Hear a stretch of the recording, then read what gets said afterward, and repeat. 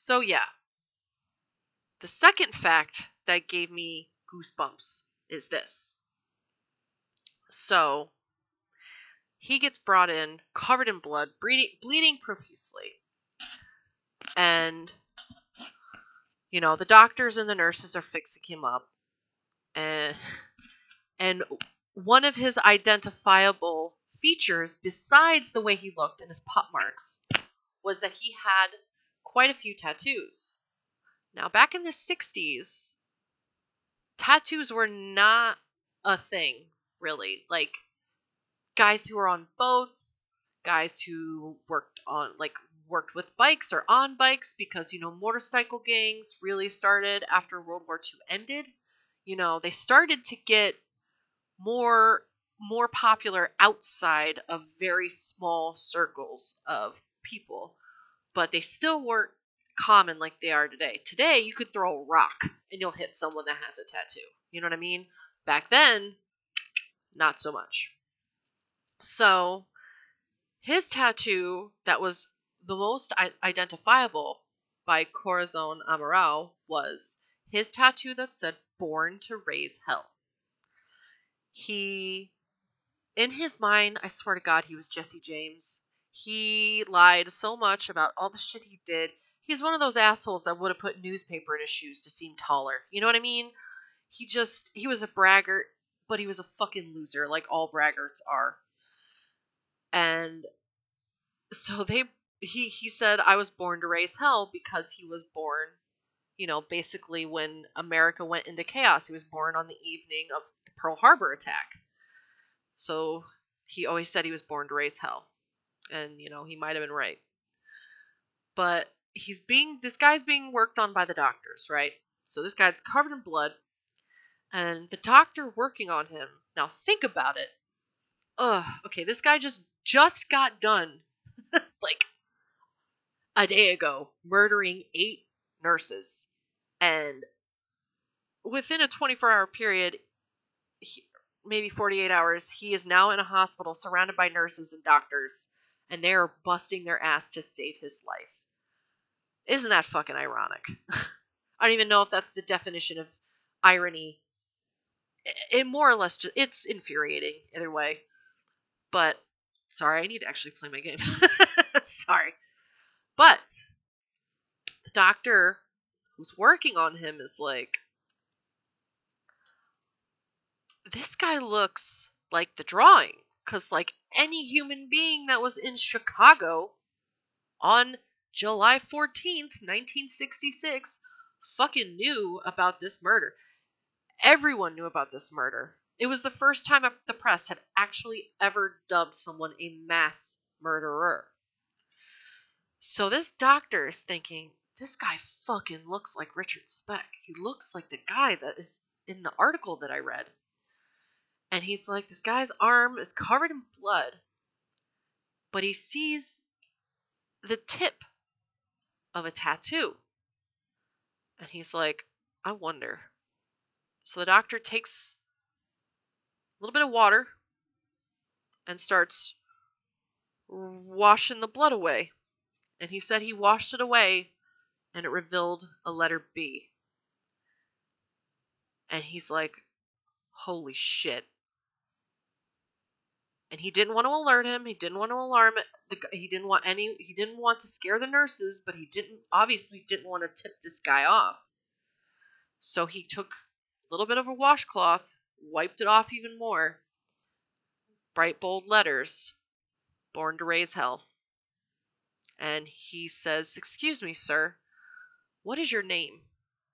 And this dude's drunk, has uppers, has lost a shit ton of blood. So what does he say? He says the truth. My name's Richard Speck. And the doctor goes, oh! And immediately calls the cops and tells, like, the nurses to GTFO. And Richard passes out and wakes up, and he is strapped to a bed. And he's in and out. He's barely reacting. He gets brought to the Cook County Hospital, the prison, the jail. And as soon as he's wheeled in, Another inmate at the hospital recognizes him and starts screaming, "I'm gonna kill you, motherfucker! I'm gonna kill you, you motherfucker!" Like, you, you know, prisoners don't appreciate shit like that. It's so weird. Like, I don't know. But he is then interviewed by Dr. I can't get his name right. Zaporin. I can never get this dude's name right. Basically, he was the psychologist at the Cook County Jail.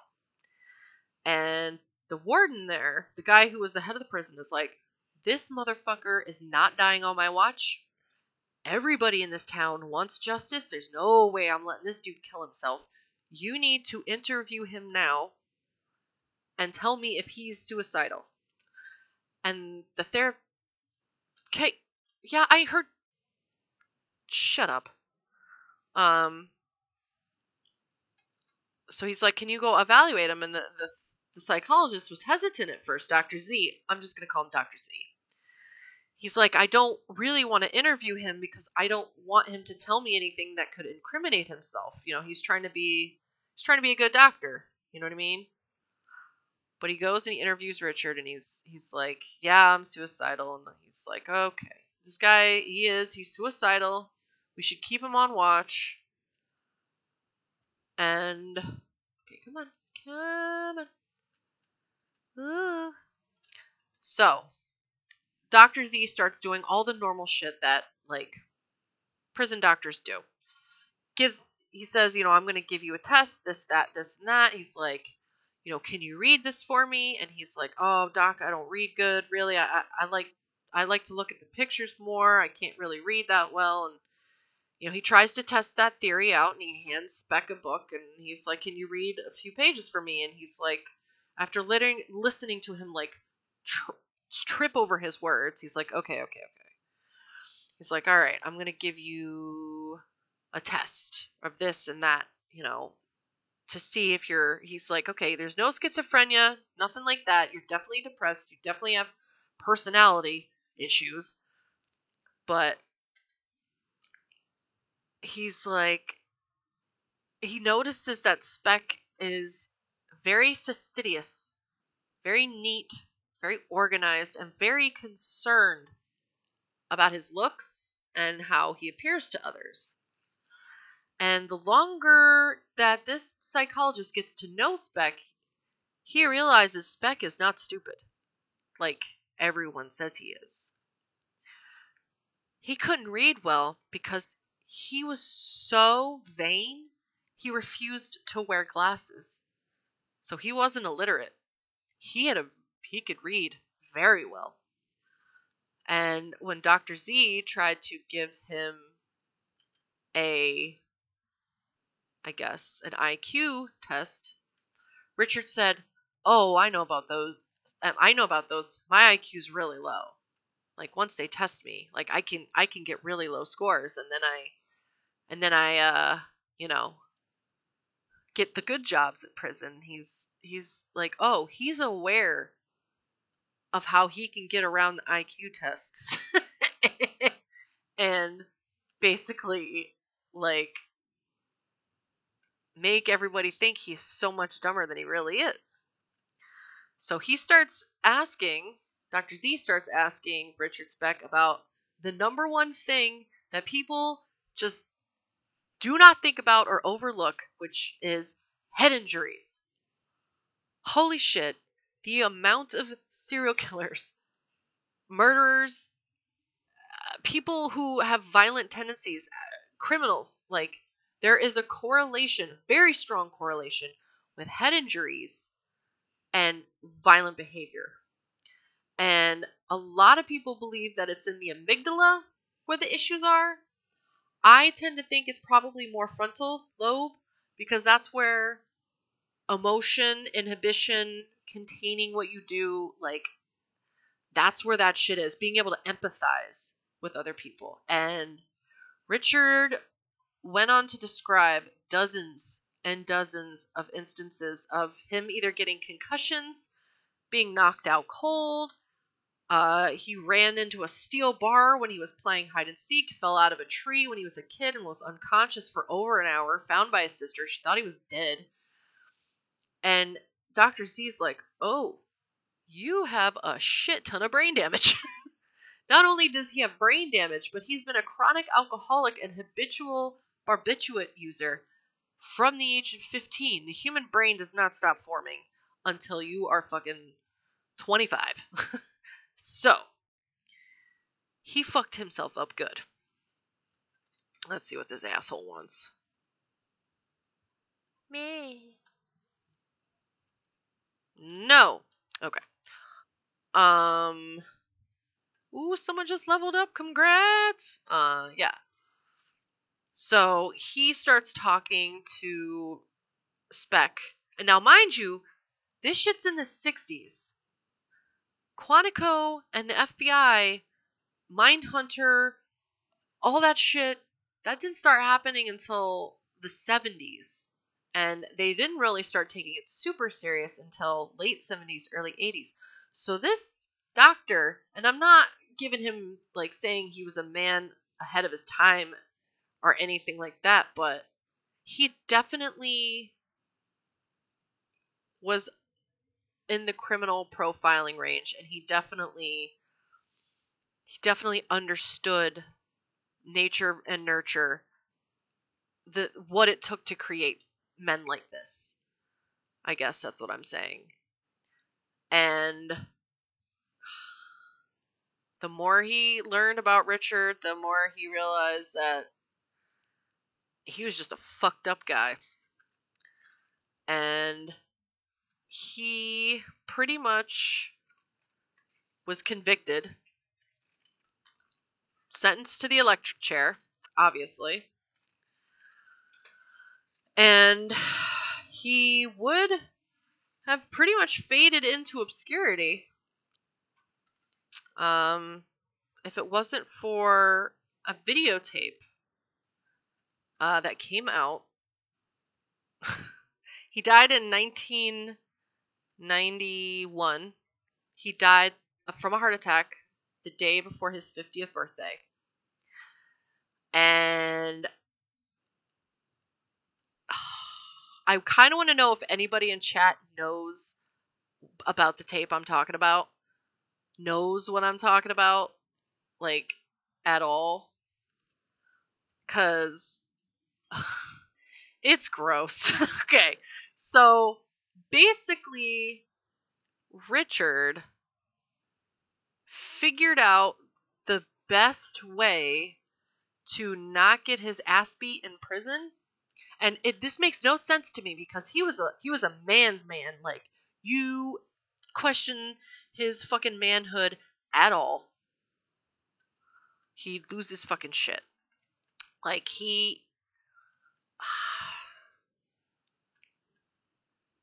well, okay. So basically, Richard started taking female hormones. You heard me right. Richard started taking female hormones. So he could grow breasts, which he did. He grew a pretty rockin' pair of boobies. I'm not gonna lie. And he became a prison bitch. Happily. Loved it. At least that's how he acted. But there was a camera in one of the jail cells. And, well, there's cameras in all the jail cells, but they used a recording that they got from Richard Speck's cell at a dinner, like a fundraising dinner for, like, cops. And the videotape, I don't think the person who played it watched it fully. Because it showed Richard Speck and 2 or 3 very large black men were sitting in a circle, and Speck takes his clothes off. He's wearing a pair of ladies' underwear, and his rockin' boobies are hanging out. And he sits on a fellow prisoner's lap, and the prisoner starts fondling his boobie area. And Richard Speck just starts doing lines of coke off of this dude. And they're like slapping his ass and basically treating him like he's a stripper. And Richard looks at one of the guys and says, if they knew how much fun I was having, they'd set me loose. And then they didn't turn off the tape, and Richard started blowing one of the guys, and then everyone went, ah! Turn the tape off. It's like 100 people at this fancy fucking dinner watching a mass murderer who grew boobs blow a black dude. It was awesome. I think it's hilarious. But the very interesting thing is that he despised women, despised his ex-wife, Shirley, pretty much the most out of everyone. And he never quite understood why he felt the way he felt. He was one of those guys. He was one of those guys like Richard Kuklinski or Ed Kemper. Guys that do really fucked up things when they're kids, especially just to see if they can feel anything, you know. But he had a fucking hatred for women. And as the doctor, his psychiatrist, got to know him better, and I know I'm going backwards in time a little bit. I'm sorry I jumped back from the booby fondling cocaine show, which was, just Google it. It's fucking hilarious. He asked Richard once, he said, did you hate your mother? And Richard looked very offended. He said, no, I loved my mother. I love my mother. She's wonderful. I would never hurt my mother. And he's like, maybe this anger you have towards women is because you really don't love your mother that much. And Richard got offended, and he's like, what are you talking about? And he's like, well, maybe you feel pretty damn angry that she moved the family to Dallas and got remarried to a drunk asshole, you know. And he just kind of, the doctor said he like was like, oh, maybe. And he's like, well, who do you really hate? And he said, if I hate any woman, I hate Shirley, his ex-wife.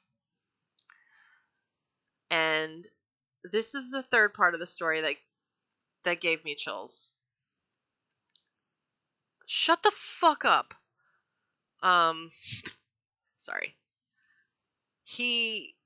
One of the last times Dr. Z went and visited Richard, he brought the Time magazine that was written about the crimes. And he brought the pages which had, you know, a layout of the house where the bodies were found, yada yada yada. And he had cut out all of the nurses' pictures out of the article. And Richard's like, why'd you cut this part out? And he said, I'll show you why. And Richard, he one by one slid each individual picture so that way he could look at each girl that he killed. And he saw, you know, the first picture, he goes, oh my God, she was so beautiful. Oh, she was beautiful too. God, they were all beautiful. Like, you know that bullshit. Oh, they were so young. Like, oh, how could I do this? Fucking fake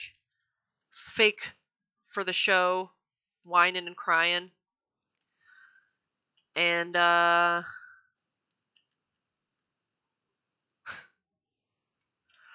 he slides all of the pictures down except for one. And he said, and the doctor's basically like, you didn't sexually assault any of the nurses except for one girl that got it the worst. You know, Davy, Gloria. People called her Glory. The one who was found face down naked on the couch. And I'm going to read the little last line from the article because I could not have worded it better myself. He he saved Gloria Davy for last because she was the only girl he sexually assaulted brutally. And the psychiatrist made no comment and held out the last photo. Gloria Davy. Speck reached for it and suddenly froze. His eyes opened wide, his lips quivered. He looked terrified. Dr. Z offered the picture to him again, and he reached the photograph with both hands and held it in his hand like it was a poisonous insect. And he said, "You know what?" Looking up from the picture with a stunned, distant gaze, "This one's a dead ringer for Shirley." So, the woman that got the brunt of his sexual and physical violence was the one who looked just like Shirley. And isn't that just like, think about it, Bundy. Same fucking thing. His ex-girlfriend who broke up with him in college because he wasn't going anywhere. Who he literally wooed back. Tried so hard to woo her back, got her back, and then when she agreed to marry him, he ghosted her. And she called him and said, "What's wrong?" And he goes, "I have no idea what you're talking about," and hung up. All that shit just to get back at one woman. And then every woman he kills looks exactly like the chick who hurt his fucking tiny dick diaper boy feelings. Bunch of fucking incels. They're all jerks. They're all jerks, honestly, and I can't handle it. They're predators. They're predators who cannot hear the word no because they are so narcissistic. And that is the story of Richard Speck. And his psychologist, the one that he worked with for a few years, the same one from Cook County, the one who wrote the amazing article that made me decide to do Speck as my story tonight.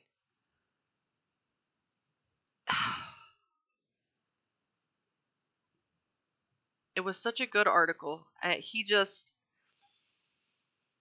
He said that he really believed that Speck started taking these hormones and started let men abuse him because that's what he used to do to women. And he thinks that in some way, that is his subconscious feeling so guilty that he now has become the prostitute that he used to beat and batter and use and toss away. And I don't even know if that's true. He thinks that it was a way of him like being repentant of like for what he did, subconsciously putting himself in the shoes of the women that he abused and used and tossed aside. I honestly don't like that's kind of interesting. That's an interesting theory, but I feel like that's giving him way too much credit. Because one of the most famous quotes of any killer, at least to me, is by Richard Speck. When he was later interviewed by Robert Ressler and the other agents at Quantico who were, trying to get this criminal psychologist part of the FBI up and fucking running. Like, oh, come on. Oh, die, you bitch. Oh, suck a dick. Come on. I deem you worthy? Okay, well, whatever. Fuck, I forgot what I was fucking talking about. But yeah, one of the most famous quotes, I think,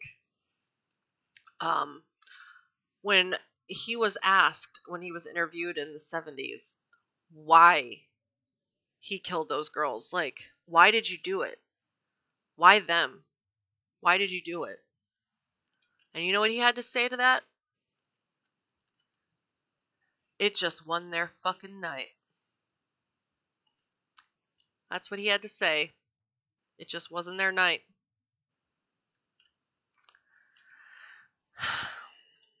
And that's just so, I mean, and also that does sound like a fucking edgy edgelord would say, to try to like freak people out, to make him seem badder than he is.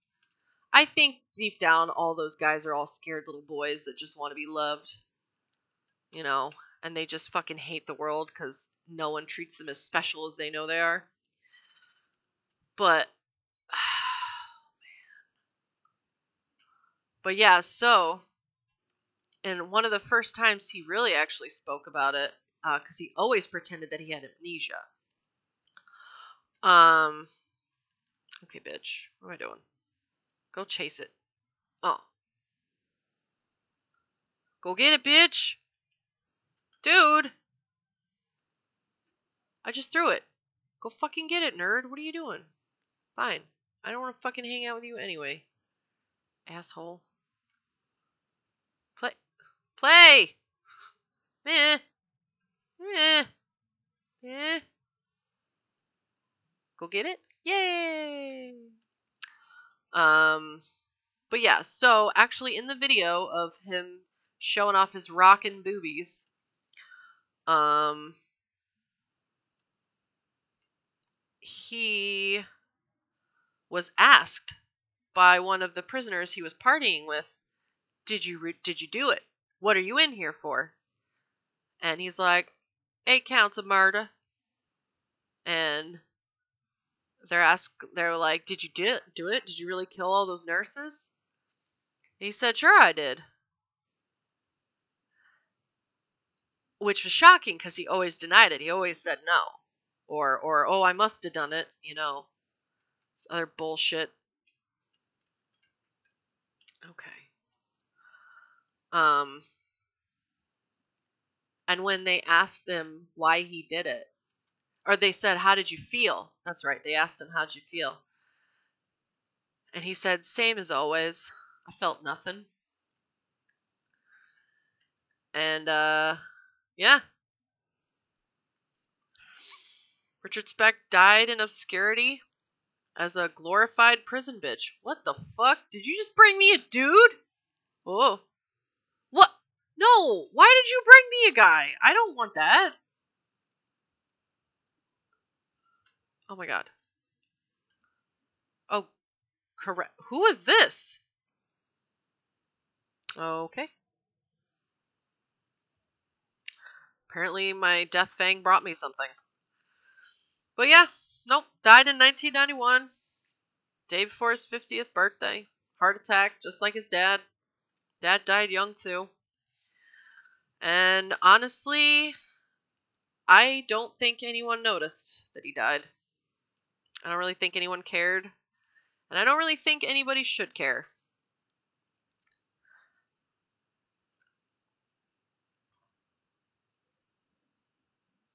Okay, can I go now?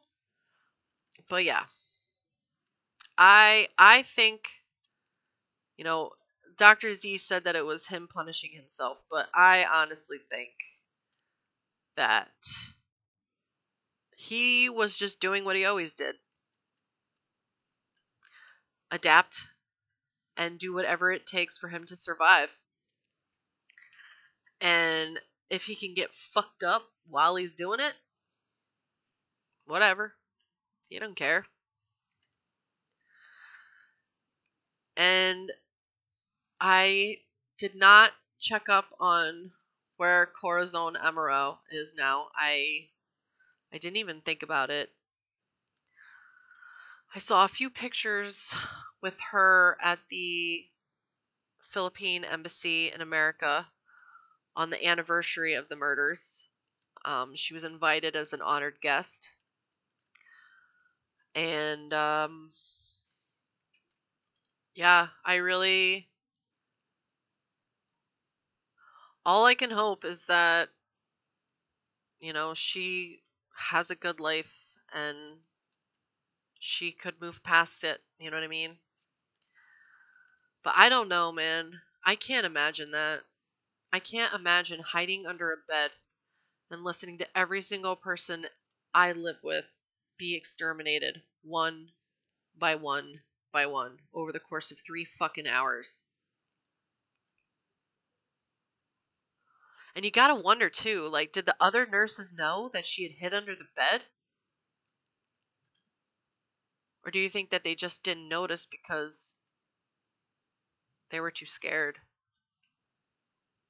I feel like they might have known, but I don't think there was a woman on earth that would say, give her up. You know what I mean? I just, I feel bad for. What? Wait, what did I do? What did uh-oh. I made someone mad. Why did I do that? I always make people mad.